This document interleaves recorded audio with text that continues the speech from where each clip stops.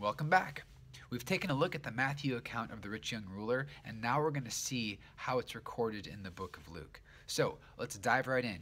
Most of this will sound really familiar. Luke 18, starting with verse 18, says, "A certain ruler asked him, 'Good teacher, what must I do to inherit eternal life?' 'Why do you call me good?' Jesus answered. 'No one is good except God alone. You know the commands. You shall not commit adultery. You shall not murder. You shall not steal. You shall not give false testimony. Honor your mother and father.' Verse 21 says, 'All these I've kept since I was a boy,' he said. When Jesus heard this, he said to him, 'You still lack one thing. Sell everything you have and give to the poor, and you will have treasure in heaven. Then come follow me.' When he heard this, he became very sad because he was very wealthy." So again, this is very similar to the Matthew account, except for two major details. We see that Jesus tells him he still lacks one thing, and then at the very beginning of the story, Luke makes sure to mention that this man is a ruler.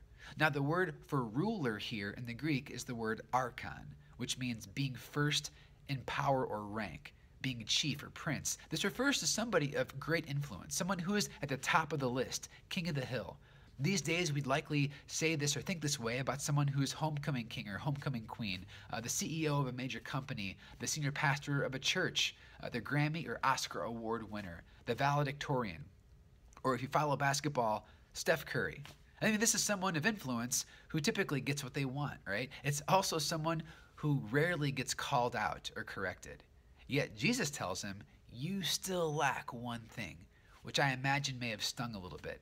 He may have felt offended by Jesus here. To be fair, I don't know anyone who enjoys hearing that they're lacking in something or not measuring up. So how do you respond when someone points out an area where you're falling short?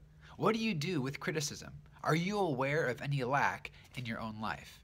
No doubt it's hard to hear about or to face shortcomings, but today I'm going to ask you to. Because whether or not you're a person of great influence by the world's standards, for someone in your life, likely many people, the truth is that you have a powerful daily influence on them.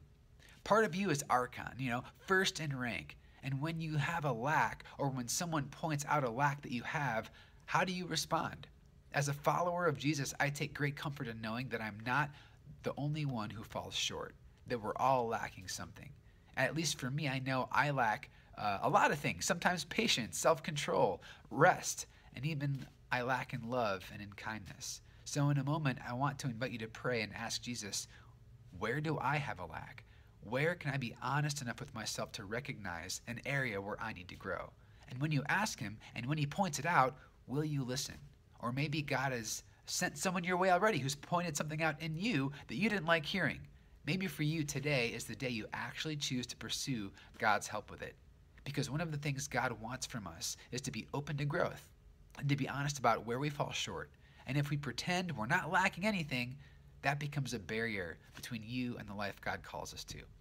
In this next video, we'll take a look at the Gospel of Mark and how it describes this interaction between Jesus and the rich young ruler, and we'll see what we can learn from that as well.